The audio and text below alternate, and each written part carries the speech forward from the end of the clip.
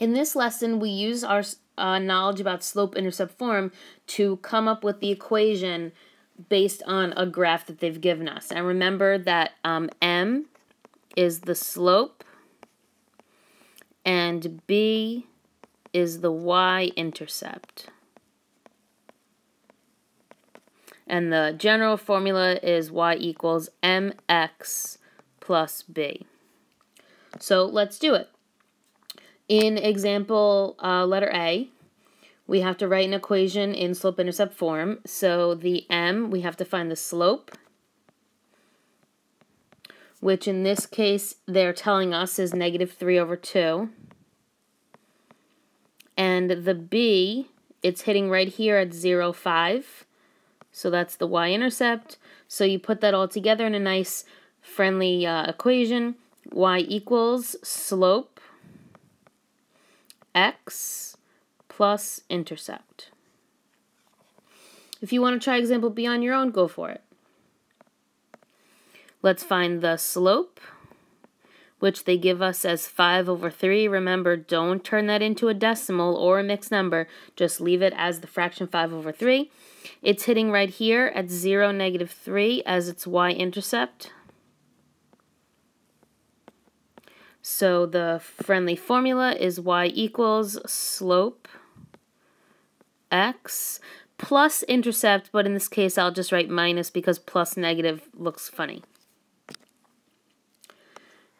In example 2, we have a picture of a horizontal line and they want to know the equation of it. And do you remember what I told you about horizontal lines?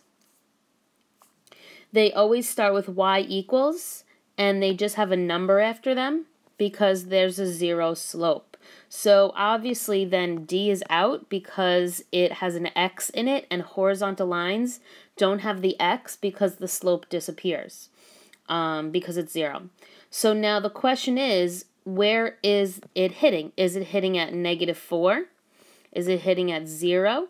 Or is it hitting at -3? Where is that y-intercept? If you said choice A, you got it. It's hitting at -4. So the equation of this line is y equals -4.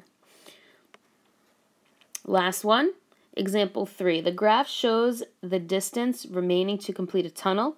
Write an equation that represents the distance y in feet remaining after x months. So that sounds like they want us to, we have a picture of a line, and they want an equation, so that sounds like mx plus b to me. So let's find the m and the b. Well, the b is pretty easy. I see it's at 0, 3,500. So that's the intercept. And when you go to count the boxes, you have to be super careful. It's not down 4.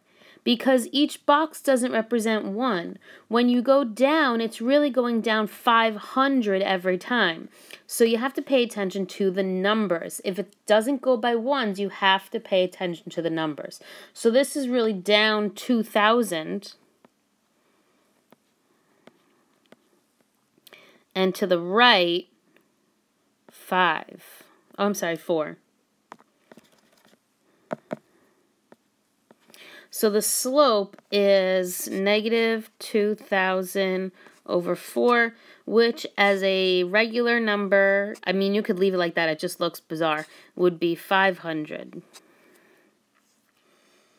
So -500. You can put -500/1, but nobody really does that. So the formula is y equals -500x plus 3,500. How much time does it take to complete the tunnel? Well, you see the tunnel is finished right here. There's no distance remaining at 7 months. So right off the graph, you know the answer is 7 months. If you have any questions, write them down and ask me when you come to class.